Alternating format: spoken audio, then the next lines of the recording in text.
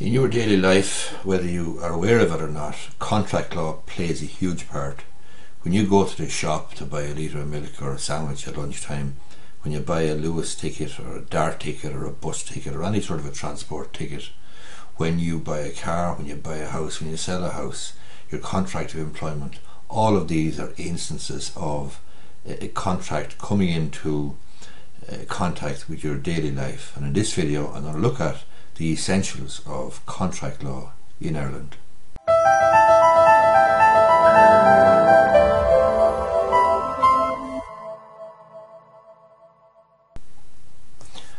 Okay, the first thing you need to know about a contract or contract law is what is a contract. As I say, it's a huge feature of our daily lives. There's a legal definition. It's an agreement enforceable at law between two or more parties whereby rights are acquired by one or more persons in return for certain acts or forbearances on the part of the other or others. The parties essentially agree to terms and conditions, and provided you and the other party are in agreement and have negotiated your terms and conditions, unless those terms and conditions are outside the law or unlawful, then you will have a valid contract, and it's up to you and the other party to decide what you want to put in it. There are three components of a contract: a valid enforceable contract. One, agreement between the parties, between you and the other person. Two is consideration, and three is the intention to create legal relations. Let's have a look at those three building blocks of a contract. In relation to agreement, you're going to need offer, you're going to need acceptance, and you're going to need to ensure that the offer and acceptance are clear and unequivocal. An invitation to treat is not an offer. An invitation to treat is, for example, when a solicitor like myself might send out a contract for the sale of property. It is only when the other party, having got legal advice from their solicitor, signs the contract and returns it, that is when an offer comes into being. However, prior to that, when I send out the contract, that is only an invitation to treat. Another example of invitation to treat could be advertising in general. In other words, there are certain offers made, etc., but a lot of it could be in the way of, or considered to be, invitations to treat, and terms and conditions will apply, and you'll probably see a small message at the bottom of a lot of ads stating that terms and conditions apply to any particular offer. An offer can be withdrawn, and it can be accepted, it can be rejected, or a counter offer can be made, and if a counter offer is made, well then the original offer is not accepted. It's essential too for a binding contract or a valid contract to come into being that there is an intention to create legal relations. A social agreement or offer does not create a contract. The parties must have intended to create legal relations and be legally bound. For example, if I tell you that I'll meet you for coffee tomorrow at 1 o'clock in O'Connell Street or Grafton Street, or if I promise to bring you to a hurling match or a football match or a rugby match next weekend and fail to do so, that is not, it's just a social agreement, it's a social promise. We may have agreed to meet up, you may have agreed to buy me a pint in return for me giving you the lift, but it's not going to be a valid contract, and neither of us then can sue on foot of it. So if I don't show up, or if you don't buy the pint, you cannot, or we cannot sue each other. Consideration then is something that must be present in a contract, and it is something of value. It must have legal value. Now, having said that, even a peppercorn or €1 is sufficient consideration, but there must be consideration that has legal value. Past consideration is not sufficient to enforce a new contract. Contracts then can be oral or written. It's easier, obviously, if there's a dispute to enforce a contract if it's in writing, because the terms and conditions of the agreement are clearly ascertainable.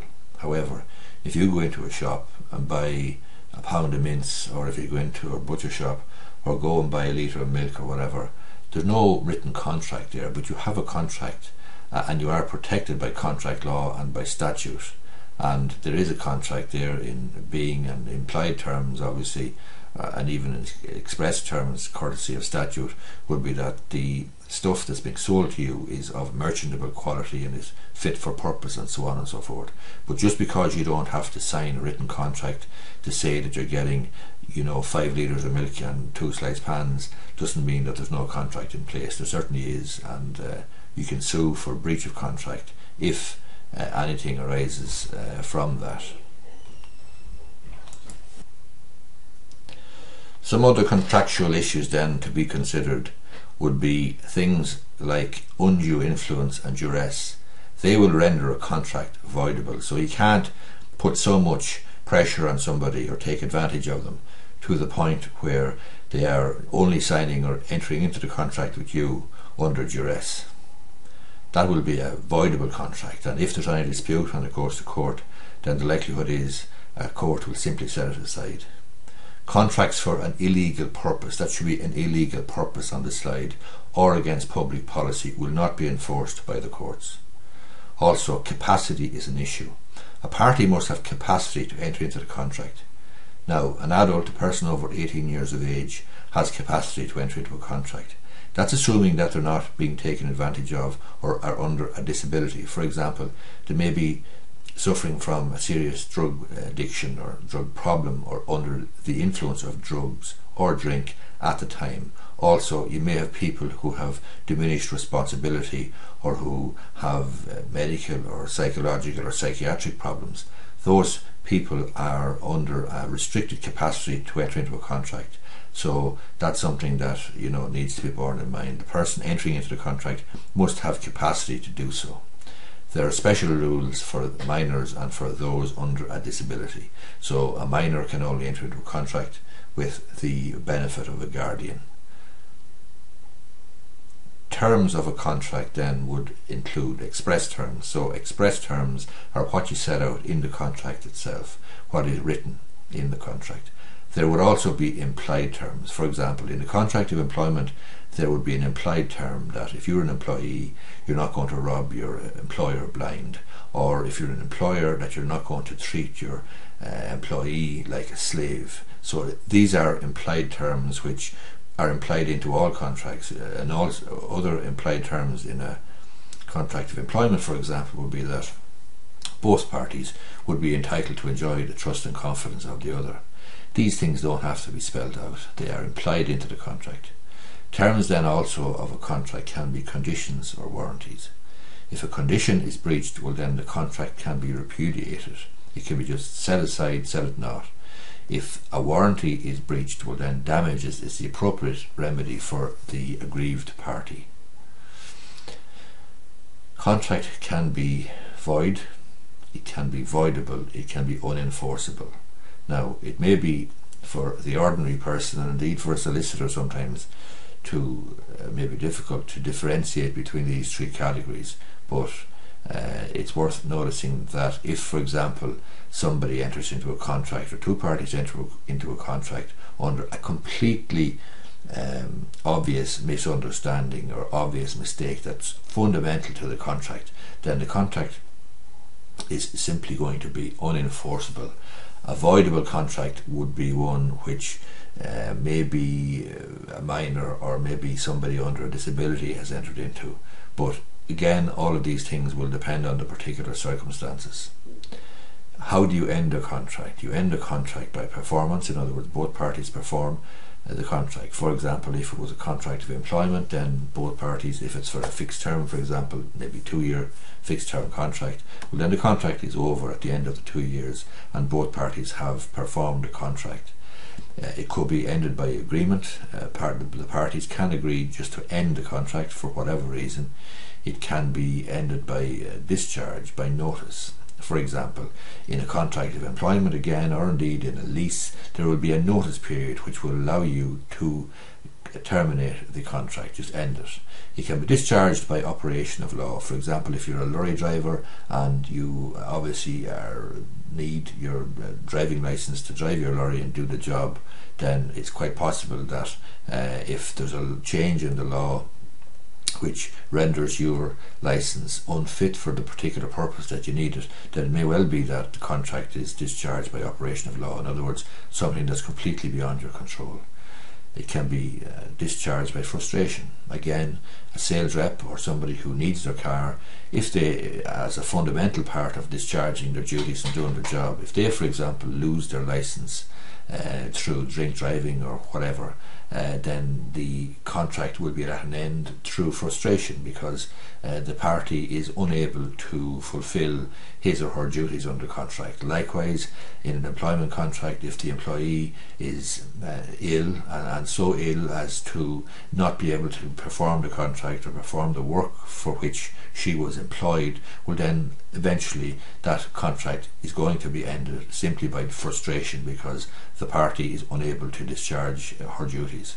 It can be ended by breach as well. Obviously an employee, or indeed a tenant or a landlord or whoever, one of the parties can always breach a contract, and the contract then can be ended in that way.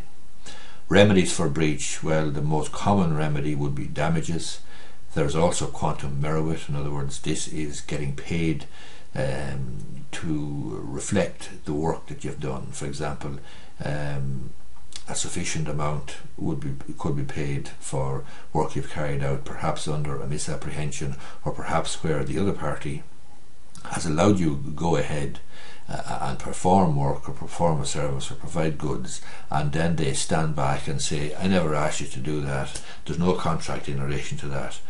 The situation here is that the other party has allowed you to go ahead and work away under a misunderstanding or misapprehension. Well, then the law recognises that it would be unconscionable for the other party to benefit from that sort of thing. So you will be paid, or you'll be looking for from a court quantum meruit. In other words, what your work is worth, or what your goods were worth. In other words, a sufficient amount.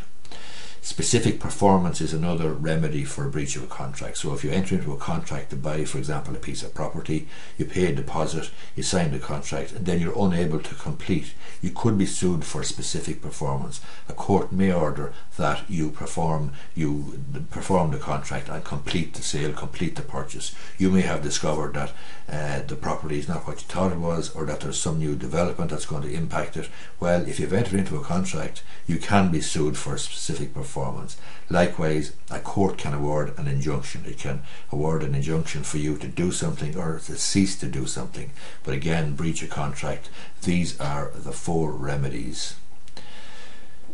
There are various statutes then, laws on the statute books that deal with contract. The Sale of Goods and Supply of Services Act 1980 is one that will impact you if, for example, you are a consumer, or you buy a car, or you buy stuff in a retail environment, in a Liffey Valley shopping centre or wherever. A lot of your remedies, or a lot of the protections for you as a consumer and as part of the contract, will be set out in statute in the Sale of Goods and Supply of Services Act 1980. Likewise, the Consumer Protection Act of 2007, and likewise the Land and Conveyancing Law Reform Act of 2009 sets out statutory remedies and statutory provisions in relation to a contract for the sale of land, the memorandum of the evidence to evidence the contract, and so on and so forth. So these are statutes which deal with contract. But again, to circle back to the very beginning, the points I made at the outset, contract is something that we come into contact with on a daily basis. My name is Terry Gorry, and I hope you find this video useful. If you do, you might give it a thumbs up down below, and you might be interested in subscribing to my YouTube channel if you haven't done already. Thank you.